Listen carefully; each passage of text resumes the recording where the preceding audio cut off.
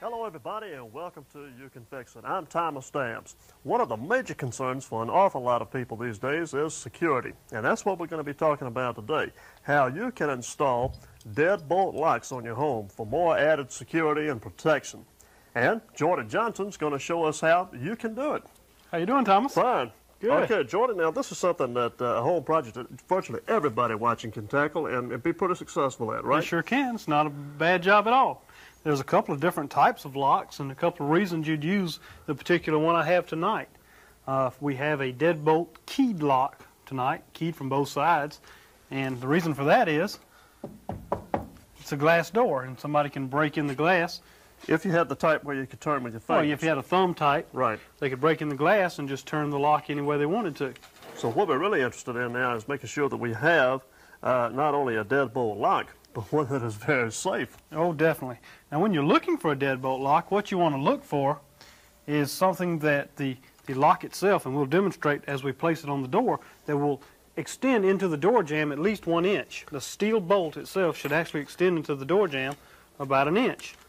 And you going to try it with a screwdriver, Thomas? Well, I'll try it here with the key here. Right. This is what we're talking about, is when it is locked, that this bolt slides out at least 1 inch into the door jamb, into the receiver. Exactly. Right. Okay. The reason for that, Thomas, is, and what they're finding, professional burglars, if you will, when they come to a door, they'll look for something that does not have, you know, these types of things, for instance. If it does not have, or it has a relatively weak lock on it, they can take a jack, a hydraulic jack, and just pry the door jambs apart wide enough that they can just kick the door on in. And that's normally what they'll do. Or with a smaller lock, they just kick the door in anyway. This will give you enough security that it makes it very difficult. Your jamb usually won't give a full inch. Right. So that's the reason for that much into the door jamb itself. Well, Jordy, I think one positive note is the fact that homeowners are being more and more aware of what's happening out there and how they can protect themselves really very easily and inexpensively. It is, Thomas, and this is one of the primary ways. We may show on another show how to protect your windows, but for your doors, for entrance into your doors, the deadbolt's your most secure measure. Right. Okay, how do we start now? Now, we've already taken the door down, as you can see. We've taken off the regular doorknob here.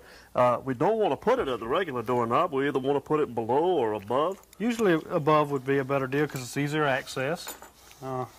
They're not real bulky looking things. They fit very nicely with your regular doorknob. You can get them to fit your different colors. So it'd be better to come up 6, 8 inches above your present door knob, unless the window does not, the light, as these panes are called, right, does not allow enough room for your piece to go in. Usually there is enough room though, Thomas. Well, now, Jordan, how do we know where to put it? How do we make that judgment? Well, we just drill a hole about here. And Thomas, the manufacturer usually will send to you a template, what's called a template. And that template will indicate where you not mark the hole for your lock, your cylinder to go through, and where to knock the lock for that plunger, if you will, to go. So you'll have a mark. This template will indicate where to cut the round hole out here and to cut the hole on the front part. Now, I notice on here there are two different templates put here. One says for a 2 3/8 inch back set, and the other says for a 2 3/4 inch back set. What does that mean? Okay, all they're talking about there is the width of your door. And to measure that, if we could turn this just slightly. Right. Now, they're talking about this distance, Thomas, right here, right across the face of the door.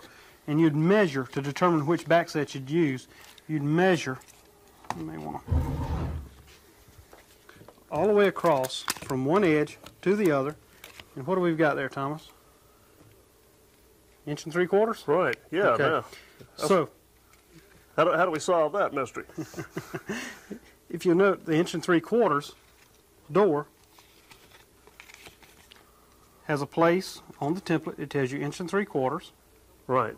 That means this hole will not be, because of this wider width here, this hole will not be as far around as a door that's thinner.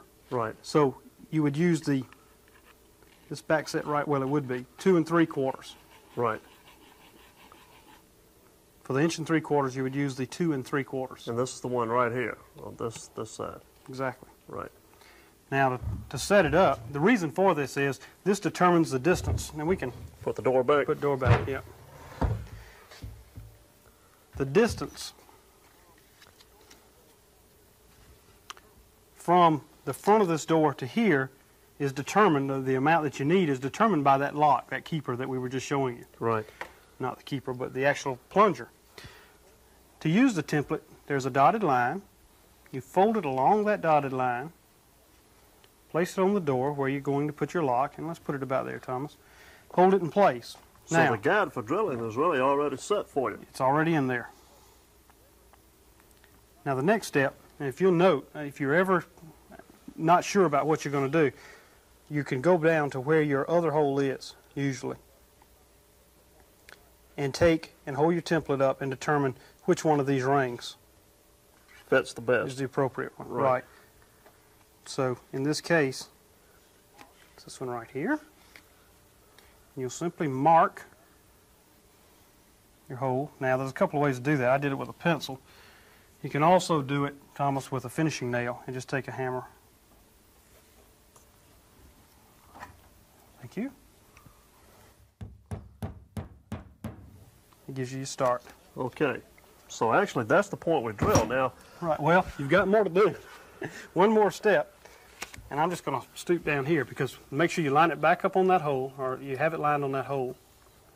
Now, what you're going to need to do is turn the door slightly again, and once you've marked that place, there's another position on the front side that also has to be marked. Right. You're going to have to drill 2 holes. And again, it's the 1 3/4 door, so you have to put it on the center of the 1 3/4 indicator. indicator. Right. Right there. Now, if it was 1 3/8 door, of course, you would do it on the 1 3/8 indicator. Just like that. Okay, so now we have 2 very holes. small holes there indicating where we're going to drill. This is because not only we need to put the lock in here, the bolt has to have a place to come Exactly. out. Right. Let's drill this one first, Thomas. Okay. Now, there's a couple of ways you can drill that one and a couple of drill bits on the market.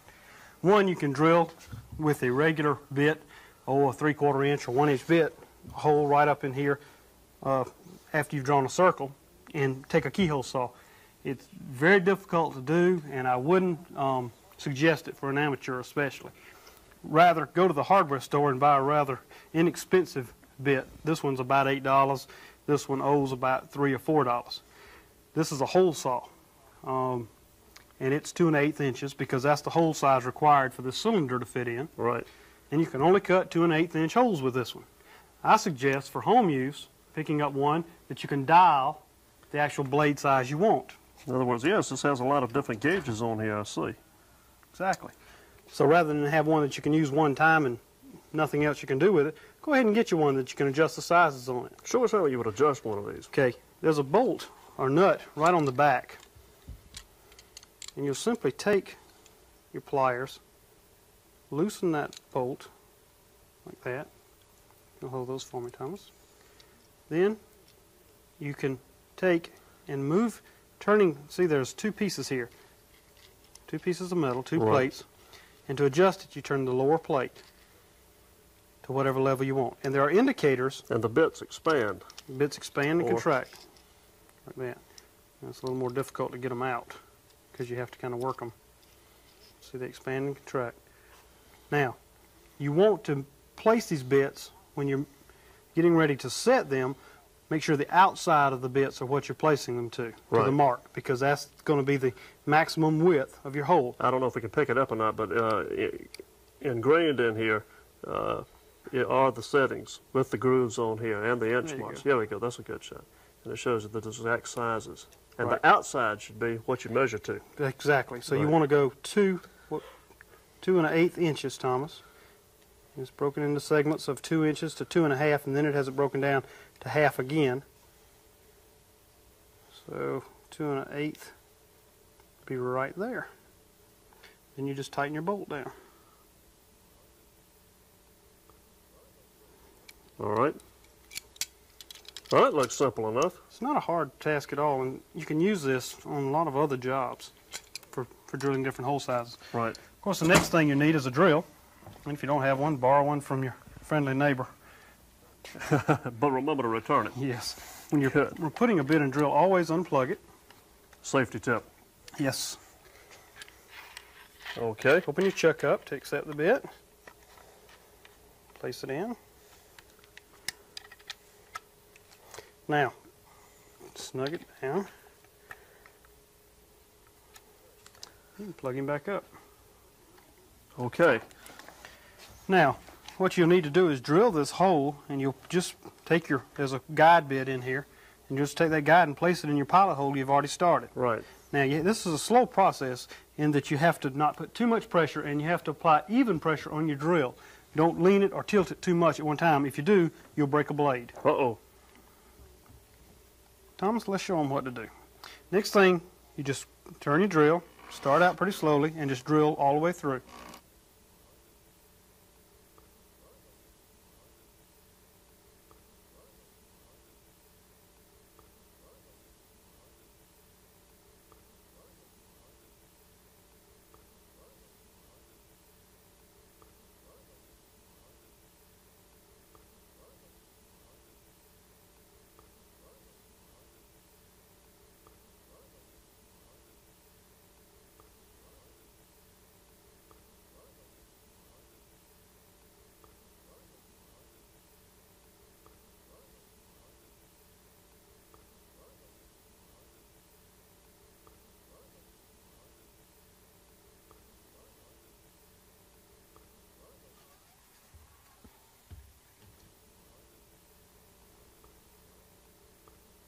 Thomas, most of the time, if you'll note, these bits won't quite fit all the way through. Right. And did this one make it? Did No. this small pilot one make it? No, Oh, we yeah? didn't make it. Okay. Well, we're going to try it again, folks. We've What you'll do, here. what you'll do is, I didn't know whether we were all the way through yet, and it started slipping. Okay. Let's see if we can.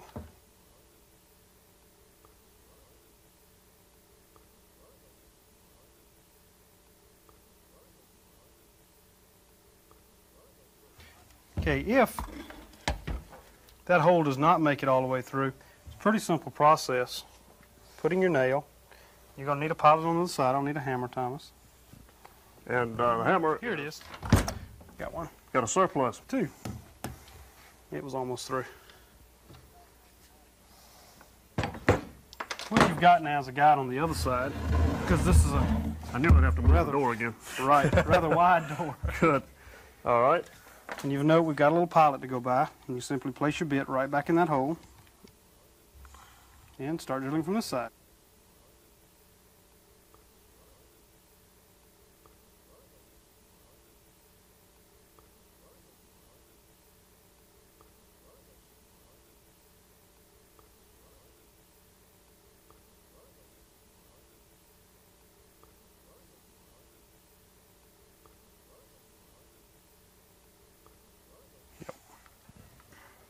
Yes, sir.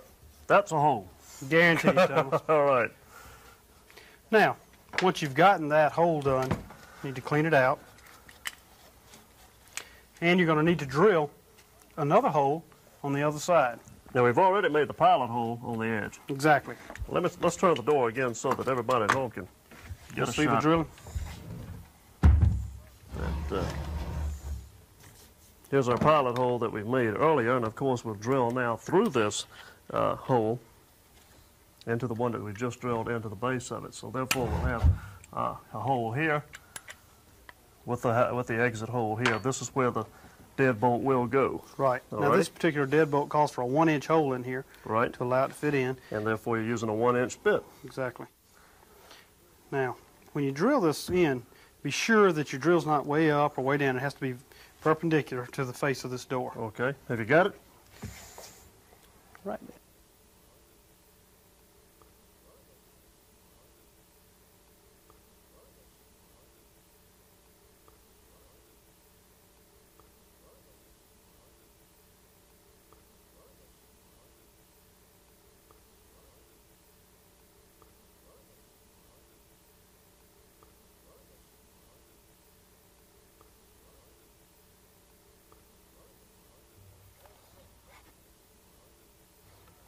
And the bit slips. Slips again. And we'll now go into momentary pause while the bit is tightened.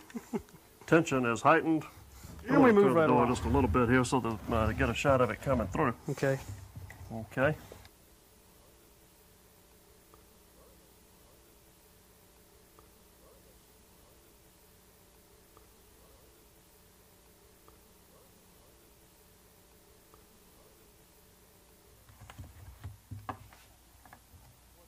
A little bit more, Thomas.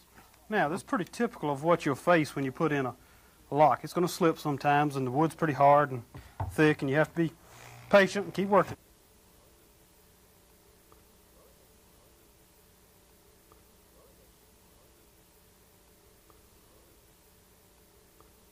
It is good to know that the door itself is sturdy because, Oh, yeah. after all, you're after security. Yes, and this is a solid core door, so it's, or at least solid core along this edge. Right. Thomas, the next part about this is the piece that will actually, The deadbolt the itself. deadbolt itself. Let's turn this a little bit right here so we can get a better shot. There we go. That deadbolt will be fit up here, and you have to level this, and we have to mortise it or recess it, Right. which isn't too bad of a deal. To do that, you'll need a couple of chisels. You need to hold that in place, like that. Try to center it, and draw around it.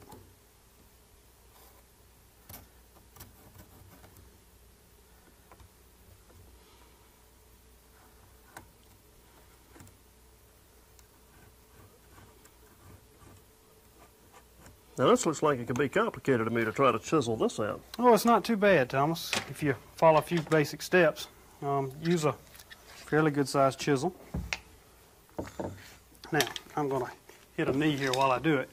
What you do is take the chisel, and the flat side should face the outside, because that's the smooth edge you want Right. out there. And you want to recess it enough so that that piece will fit flush with the door.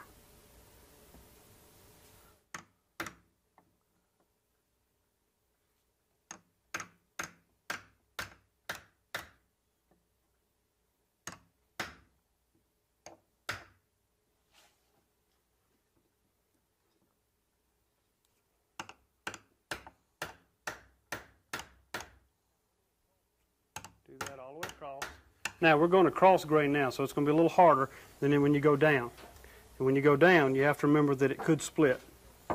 Okay. But that really doesn't matter, does it? Because that's what we're trying to get is Right. Just have to be remove it. careful.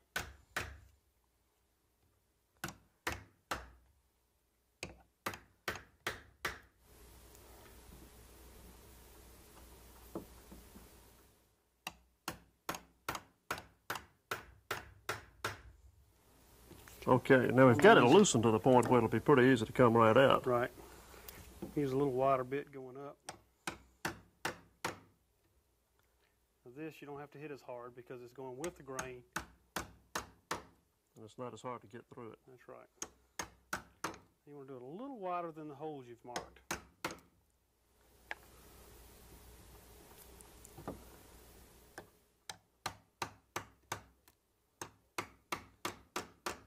Jordy, this looks like an excellent weekend project or even an afternoon project. Yeah, it's not a bad deal, especially if it's an inside door where you got some time to deal with it. I've put on several in my house, and didn't take long to do it. Next thing you have to do, Thomas, is chisel this portion out. You can do that by taking your bit and placing it up in the hole and going up about the thickness as the other piece. Now you see we've already cut around, so Right. the pieces ought to come out fairly easily. You'll need to do the same thing on the downward motion, about the same depth.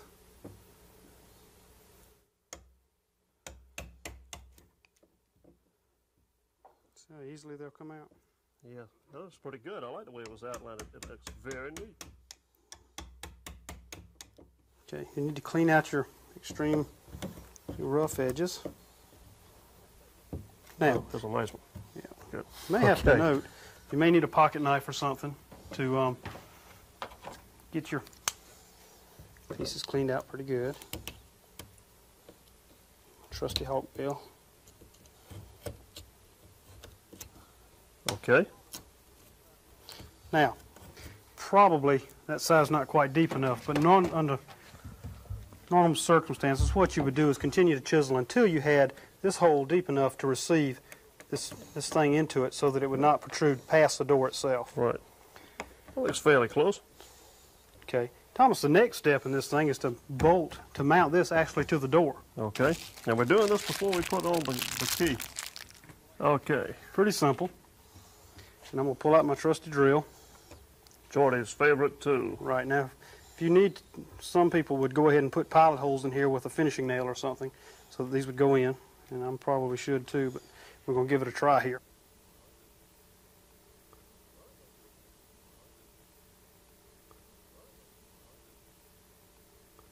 Now, don't tighten them down too tight until you got both of them in and about the same distance.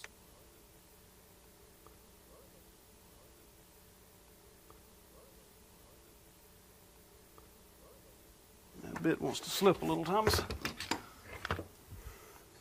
Trusty screwdriver. Yep. Right. Okay.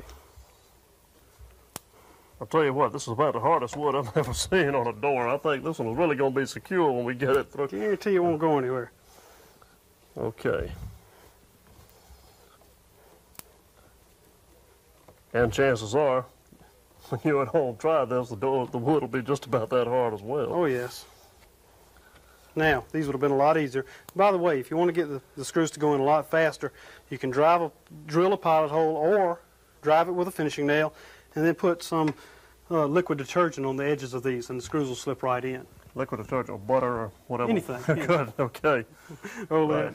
some type of margarine or something. Whatever it takes. The next step in the process is to place your pieces into the bolt itself. Now, these have little grooves that fit into it, and if you'll note, this one has a place for screws. Okay. And of course, that would go on the inside of your door. Because you don't want somebody on the outside taking your lock off. Exactly. Right. Let's assume that this is the inside. Okay. Now you take this, and there's a place in there for these little grooves, and there's a little nipple right here on the metal. Right. And that has to conform to the shape inside the lock. So you turn it, slide it in place. Okay. Thomas, would you hold that right there for me? Yes, sir. Now you have to do the same thing on the other side. Now, there's no need in turning it around, but you have to line these holes up with the bolt, the holes that are made for it in this bolt. Right. Slide it in place.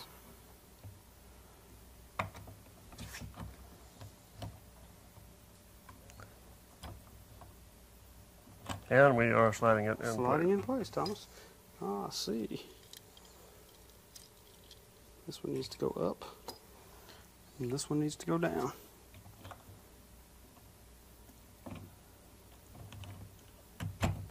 Okay. Now, once you've lined it up like that, you'll need to take your key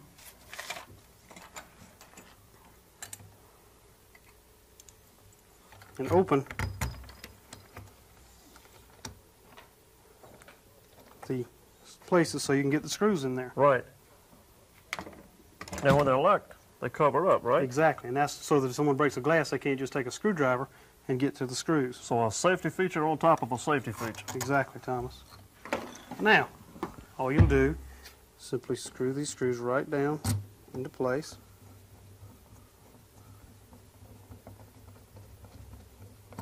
I love it. I can't believe they've got a little cover that comes over that. That's That's excellent. pretty good, doesn't it? Yes.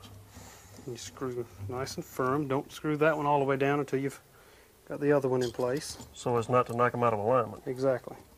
See what a nice fit, nice job it does of covering the hole and how good it looks. Looks really neat. And the hardest part is drilling a hole. Yes. It's not too bad. Or keeping the bit in the drill, but other than that. Okay. You'd snug those down.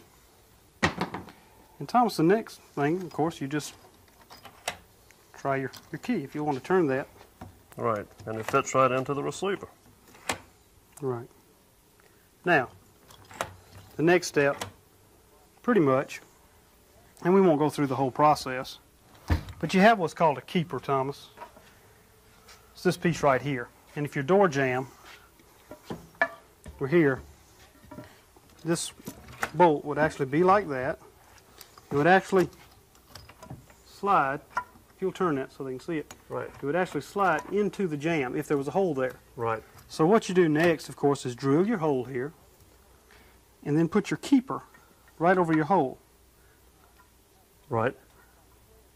Now, if you have trouble identifying where to drill the hole, you simply put chalk or graphite right on the bolt itself, right on the tip of it. Right. Shut your door firmly as it would normally be, and then take your key, and if you'll turn it, and you bump it, bump the key, bump the bolt itself against the jamb. Right. And then take it back, open your door, and you can tell where to drill the hole. Right. Then you drill your hole, and again you're going to have to mortise out for the keeper. Mortise it out, and once you've got it in place, this should slide in like that. Oh, that's fantastic. So it's pretty easy once you get down to it. Well, I think the biggest thing is making up your mind to do it and to go ahead and jump out with the little template there and be brave and go ahead and drill a hole in the door. To me, that's the weirdest that worries thing. It worries you a lot about, gosh, should I drill a hole in the door here or there or wherever? Once you've made up your mind, though, it's pretty easy. Now, the only tip that I would give somebody is, of course, this is excellent for keeping someone out. Right. It's also excellent for keeping you in if you lose the key and this is locked, and there's no way for you to get out through that. So make sure you keep a key near the door, not in arm's reach if they can break a window. Right. But keep it somewhere that you know that it's accessible and that you can get to it in case of fire. Also, a good idea and a mistake that a lot of people have made, though, is to keep the key in the lock. Well, then it's just the same thing as having the thumb screw tight. They can be broken out, and the robber can just merely reach in there and cut it off himself, open it himself. Do not keep the key in the lock. As Jordy said, put it somewhere else. Thomas, the one thing that they've shown is that you might think that you can hear a broken window, but you can't. They've shown that most of the robberies that occur when people are at home, they broke a window and the people never heard it. Well, there's one thing we want to impress upon you, that you can do an awful lot to secure your own safety in the home. And Jordy's just showed us that you can fix it. See you again next time when we have another project on You Can Fix It. This is Thomas Dabbs for Jordy Johnson. See you next time.